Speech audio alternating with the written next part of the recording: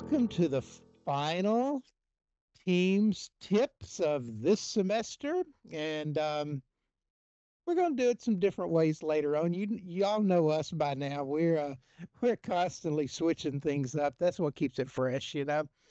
So we're just going to cover some little highlights today of some little things that we feel like might be kind of useful to you. And then we're going to leave an extended period of time at the end. Maybe, you know us, we get to talking sometimes. And at the end, that will give you some extra time to ask some extra questions. So maybe jot a question down if you got something. And we'll try to answer that for you today. Sound good? All right. So I'm going to kick us off today. And one of the things um, that we work on, that all of us are always looking at is how can we search for information? Once we put all this information um, on Teams, how in the world can we find it? And yesterday, the three of us had it's a tough little question from someone in the legal department. And they needed to search for keywords inside of documents in a multi layered file structure. And it was kind of fun. And Christy finally found the solution, and we were able to work through it. So that was a lot of fun. So here's what I'm going to do. I've just opened up one of the teams, that I work in here. And I just want to show you a few, five or six little ways to search for information. Okay. So the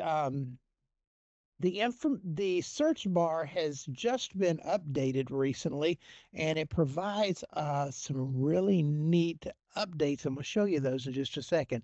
So, of course, the first thing we could do is there are some shortcuts built into Teams, and what you can do is just go right down here on the keyboard and hit that little slash mark, the one right under the question mark. And when you hit that slash mark, you're going to get a whole screen full of shortcuts. So, like for instance, if you needed to call someone, you could do slash call and give it a name. Or if you want to just mark your status as away instead of going up to your picture and doing the status thing and all this, you could just do slash away and boom, it's there. So lots of nice little shortcuts here to help us out there. So those little shortcuts will help some. But then maybe another way you want to search is just to go up here in the search bar. Now notice I'm not on any particular channel. I'm just in the thing here, right? I'm just going to type in, how about photos? All right, let's see what happens. I'll type in photos, and when I do, it's going to go stomping through all the areas inside of the teams that I work on, and it's going to show me all the places where I've related to photos. Okay.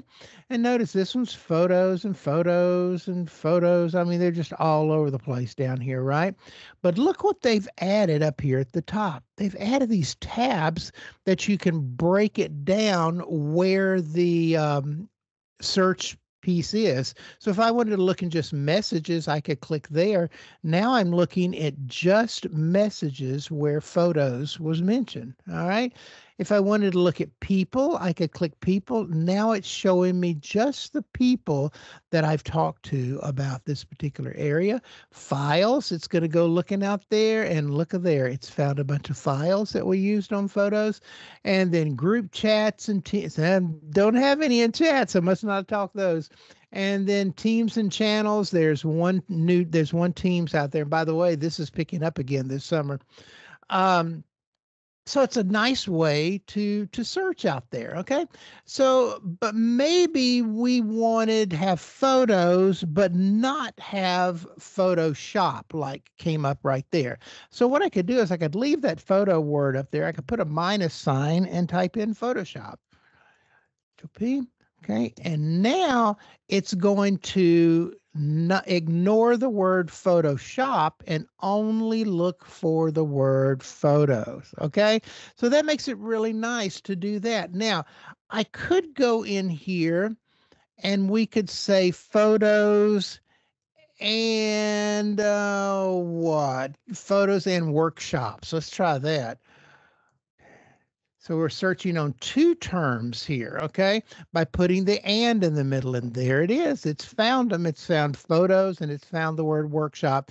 And when it gives you the results, it shows you where it is. And you can just click on that particular item and go straight out to that particular mention of that piece right there. So it makes it really, really easy to search on documents right there, okay? Now you could also go in here and you could say, let's do this. Let's do FILETYPE. No shortcuts. Okay, I mean, no spaces. And we can say JPG. Let's see what happens. Goes out there now, and it shows me that I have three files out there that end in that are JPG files. And down here, it shows me that I don't have anything in these areas, but I do in these areas. So that makes it kind of nice to just put in file type.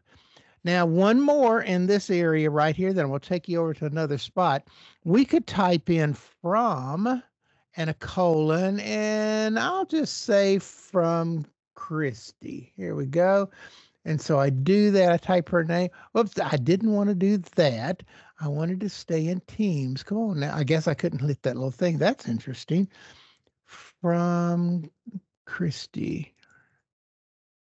Let's see what comes up here. There we go. So I did from Christy. I didn't take the drop down selection that I could do there.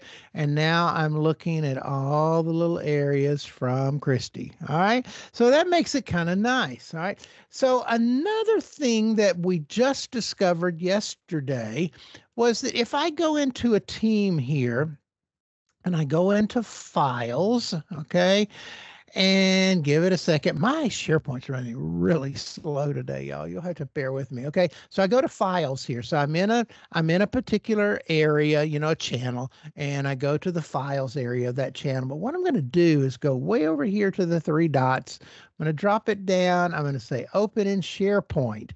Now, what this is going to do, SharePoint gives you a little more details, a little more ability to search deeper, I guess I should say, into this area, if it will please load. Maybe if I knock on my computer, hello, computer, wake up. Um, it's twirling up there. It's been running real slow for me today for some reason. All right, now we've opened in here. All right. Now, what we want to do, you got to be real careful here. There's a home button up here at the top left. Let's see if I can blow it up right up there. But there's also a home button word. Okay. So if we click on the home button word, it'll take us to the home page for this particular site. All right. And then in a minute or two, yours is surely running faster than mine is. You're going to get a search window up here, and then you can do a lot of those same searches. But one thing that we've learned here too, if you type in the word body and then a colon, and then type in your keywords such as Photoshop. So I want it to look in the body of inside the body of documents, not just at the titles for that word. And it's going to go out here and do a little search for us. And in just a minute, look at here, it's pulling up all the documents that contain that word Photoshop that's in there. So those are just some quick little ways to do searches, and you might enjoy playing with those a little bit. All right, that's mine for the day. I'm going to stop sharing. All right. I have a really quick one. And this is more fun, if you ask me. Then it's just to change things up because we've all been doing Teams and Zoom for a little while now, and now we have these fancy backgrounds. Like Rachel now has the OIT one there. Steve's got, I think that's a Microsoft maybe selected one. Anyways, and today I have a blur behind me, and that's on purpose because I want to show you this. And then Steve even used the term that Microsoft described it as kind of like a frosted glass wall There that you go. I will have behind me. Um, so I was going to very quickly show you all how to do that. So I'm going to share my screen here. This is cool, y'all. If you're drinking coffee, stop. Pay attention. This is so cool. It's because I'm like, oh, I'm tired of looking at the same old thing. All right. So let me blow this up here for a second so you all can see it a little bit better. All right, let me get rid of that. Okay, so I've got your more actions here. So basically, this is where you're going to find some of those extra little things that you can do within Teams. So select your three dots. And down here in the video effects, this is where you would normally go to add that background, or like me right now, have that standard blur. But what I just found out from Microsoft yesterday was that you can now upload a transparent image. And I did have one, so I'm going to add that here in just a second. Now, I did talk to our graphic designers because I really wanted them to prepare an official one to make it very business-like and very UT-like, so that it would be appropriate for a meeting within UT, outside of UT. So if this is something that you're interested in, definitely talk to your graphic designers, your marketing folks, what have you. They can set you up with an image that would be a great addition to your background. So it's not just some crazy new picture of your cat back there, or a dog, or, I haven't my puppies back here. But anyways, so all right, so I'm on standard blur, and that's just kind of that default place, but I'll go here to add new, and then basically you navigate to where that transparent image is, and mine is in this file. So I'm going to select checkerboard, and it's this super easy, y'all. Select open, and now it has been added to my list of backgrounds here. Here it is. It doesn't really look transparent because it has white there. But if I go to preview here, look at this. It's like this nice clear wall behind me, and it's just something a little bit different. So I'm now going to hit turn on it and my video. So now that transparent background is back there, and it's just something a little bit different because, I'm just tired of the other backgrounds. And I think we were talking earlier today, it actually makes my hair look a little bit better. Yeah, I need all the help I can get, but it's not quite as that chiseled cutout look when you do have a pretend background behind you. But that is my special little treat for you all today. So there you go, and Rachel's going to take it away. All righty. So I'm actually going to cover something that was asked in the Microsoft Teams live event that we did last week. And if you missed that, we had 70 something people show up, and I think we had a pretty good time. And it seemed to go pretty well, even with Christy and me doing it, part of it from the airport. Don't recommend that. It is very stressful. So, what I'm going to show you, it was a question someone had, and what they were asking is they wanted to know how to connect Teams files over, if you are a Windows person, into your little file explorer. So when you've got your Teams files here, you can see that I actually have the University of Tennessee here, but it's my personal. And that should end up being, if you're in Active Directory, which all Windows machines on campus are, then you kind of get this one automatically, and it's got your personal files on there. But what they wanted was they wanted to be able to connect the files that were in their Teams over to their file explorer. So let's look at how we've got that. I have a couple set up here, but I'm going to show you how to set up some others. So notice my personal files are under Rachel-University of Tennessee. And then the ones that I'm syncing will actually be under a separate University of Tennessee, and they're close to my other network drives. So they're close to this PC, they're close to network. And each one of these, if I click on it, these are the files that are in that particular team. So I'm going to show you how to do that. And there's two different ways that you can see how to do that. So the first one I wanted to do was our OIT Team Hub, and I've got the files here that I want to look at. And if I click underneath the three dots, or if I had this, I have mine zoomed in, you probably will actually have some of these options here. It just depends on what your zoom level is as to what is under your three dots. But if I click off of that, come on, if I click on the three dots, I can say sync, and it will give me, we're syncing your files. Sometimes it will say that it needs to install the latest version of OneDrive, because what this is actually doing is it's setting it up as a OneDrive file system here. So I'm just going to close that. And now you'll notice that I have the OIT Team Hub. Now, something to be aware of. This one here, when I did it, it has a ton of files in this team. And a lot of those files are really large photographs. It took about an hour for all of these files to actually get there. The OIT Team Hub, we have very few large files. Most of them are fairly small files. And so you'll notice that was almost immediate. Now, let's see, if I don't want to do it through Teams, there's actually another way of doing it through OneDrive, because that's really all you're doing is you're going through OneDrive on there in order to see this. So let's open up my Office 365. So if I went to office365.utk.edu and I came in here, then what I'm going to do is I'm going to click on the little 9-dot menu and I'm going to find OneDrive. Now, if your OneDrive is not here, you may have to go to explore all your apps to find OneDrive. So here's my OneDrive, and let's say that I want to take this student coordination folder here.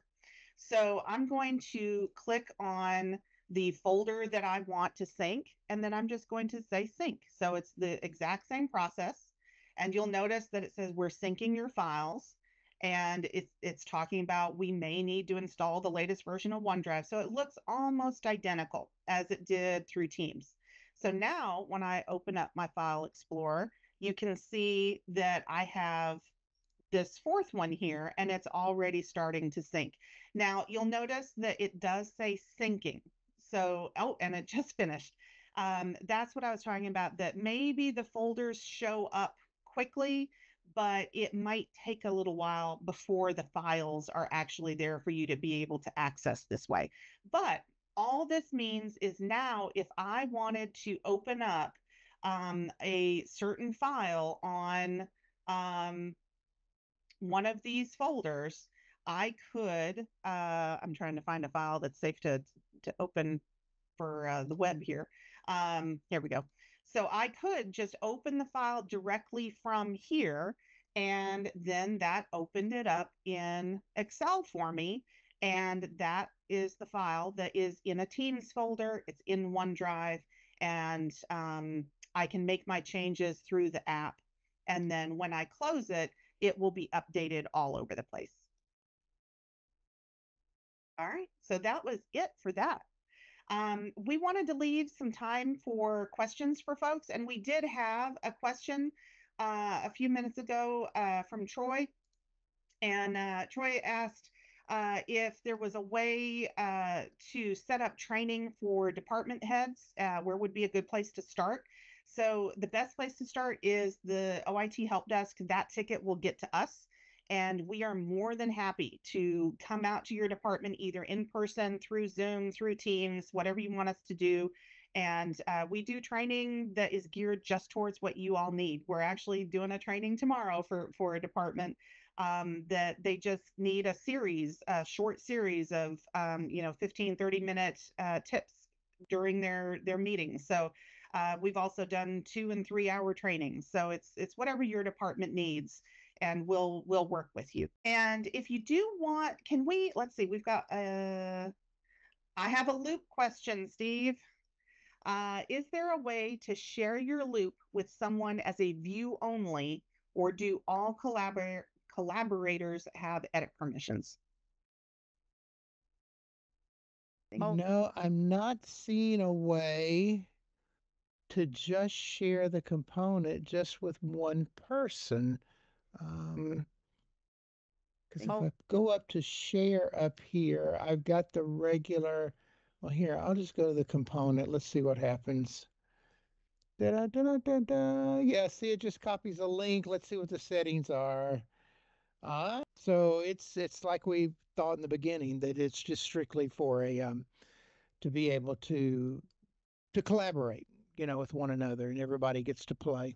Yeah, actually, Steve, I looked it up and it says that if you have a Microsoft 365 subscription, then you get all the permissions. But if you don't have the subscription and someone shares it with you, then you get view only. So, because all Ah, of us have access to Loop, yeah, that's why we all have it. Okay, all that's of good us to can, know. yeah. Yeah, But if this I loop were to thing, share with we are someone who all didn't, still learning at this. yeah. It's going to be a fascinating tool once we all get plugged into it and figure out how it all works. And I think oh, so. and y'all, while we're waiting on that other question to come in, that sharing thing, that the syncing that Rachel just shared, Rachel's on the dark side. She uses a PC, and I and Christy and I are on the Mac side. The bright and shiny. But anyway, um, we played with this morning, that same sync process, and Christy could get it to work somewhat. It didn't look as pretty as Rachel's, and mm-hmm. I couldn't get it to work at all on mine. And so I don't know if it's just down today or what, but it should be available because the link is there, that says sync. But for some reason, it wasn't working today. That's why we didn't talk about it. Didn't have to tell them that we couldn't get it to work. That's right. Well, No, I I want got him it to to be work. honest. It just looked different than yours. So Yeah, yours looks really super cool. Yours doesn't look like it's on the dark side. It just really looks mm-mm. great. But one thing to be aware of if you are syncing, you definitely want to sync it from OneDrive or Teams, that folder. Don't go into your personal files and try to sync the folders there, because that actually has messed some folks up, and it Yeah, does not work as well. So follow the procedure that I just sent when you're syncing. for sure. So I don't see any other questions, but we did want to say that this is, as Steve, I think, mentioned, the last one of the semester. And have we decided yet what we're doing for fall? We have Because we're not. not doing anything for No, summer. No, not for Yeah. summer. no, So not yet. So Now we will but be offering a few little workshops during the summer, that y'all may be interested in. Check out the workshop registration page. I hinted to it a minute ago. I'm going to be offering a Photoshop boot camp, like I offered a couple of years ago, and it's just was 5 Wednesdays. Photoshop. It was a lot of fun. There's going to be some other good workshops out there too. You might find interesting. And Christy and I will be working. Christy primarily is the clicker person for classrooms, and I'm her backup, and she's my backup for the classroom technology. The classroom technology we do about 2 weeks before the semester begins. We have our 45-minute one-on-one consultations. So make sure, if you are teaching or you know someone who's teaching, have them sign up for one of those consultations, because it is so much easier for someone to figure out the classroom technology when we can do it 45 minutes one-on-one. And That's right. That's actually tiny.utk.edu/classroom consult. If you want to sign up for that, I'll have those ready, but we'll put those on the OIT news page and IT Weekly and the monthly newsletter. So yeah. And be sure that if you need us, during the summer, you can reach us on Teams, right? On chat. Just type in our names, and we're glad to have. We're still here. We're still here every day. Just putting on different hats. That's right. Yeah, exactly. So, All right. Well, thank you all for coming. We've enjoyed this almost a year of all these podcasts on Teams. We've learned a lot. I mean, I learned 2 new things today, for that matter. So I'm not alone in the learning. And we're continuing to keep abreast of all the new updates with Teams. So I'm sure there'll be a few of those. So we may push those out here and there in our IT Weekly, e-news, and all those things. So be on the lookout for those, and then maybe be on the lookout for our plans for the fall. So thank you. That's good. Thanks, everyone. Have a wonderful summer. Thank you.